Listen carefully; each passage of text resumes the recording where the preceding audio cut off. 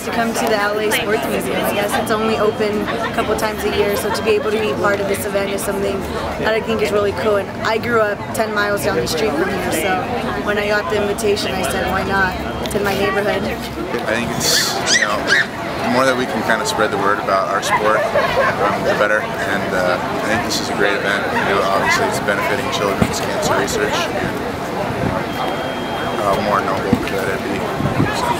I mean, everyone sees the gold medal and they get excited. Then they ask, what sport are you from? So anytime I get the opportunity to talk about water polo, I think it's a great opportunity. We were just inside the museum, and there's some really cool things in there. So we're excited to kind of look at that and maybe meet some of the kids and have some fun. So it's going to be a fun day.